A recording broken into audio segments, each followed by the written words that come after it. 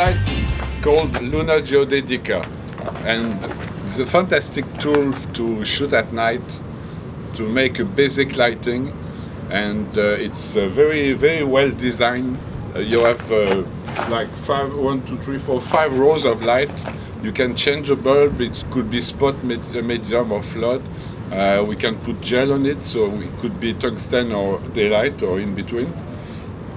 And it's really very useful. It's powerful, and it's one of the light type. You know, I use it for every setup we had at night, and it covers a great area.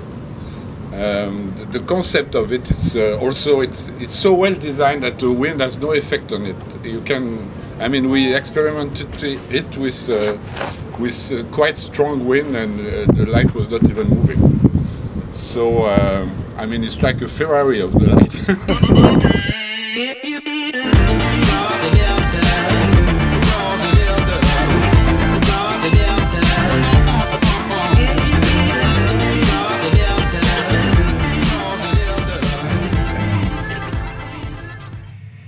So I've been working for many years with IRIDE lighting fixtures, specifically the aircraft lights.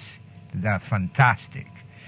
Fantastic, the only tool that you really can make sun with, solve a lot of problems. You can stay away from the sets and still get light in. But once, about 5-6 years ago, I was called to make a movie that was taking place in Livorno. Leghorn is a city not far from here, harbor city. So the problem was to portray the town using the light fixtures of the town. Problem with light fixtures of the town is that the sources are sodium vapor, you name it, they're all over the place color-wise, and we like that, but at the same time we needed some overall exposure to read the city in a neutral way. So the idea was to create something that would be like a huge China ball to be put in the sky.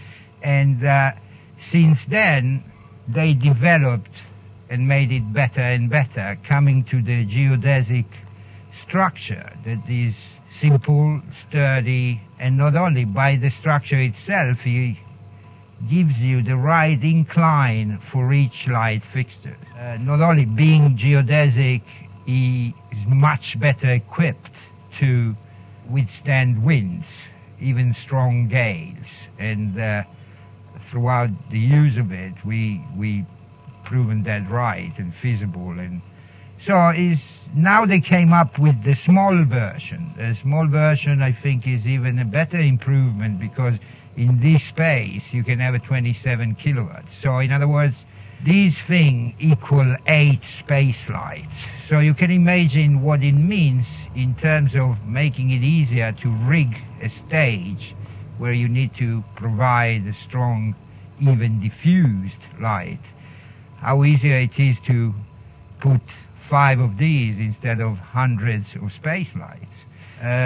You can anchor it not necessarily just over a crane, but you can, you know, if there are structures, like if you are in an industrial area, you can always find places to hook it up there.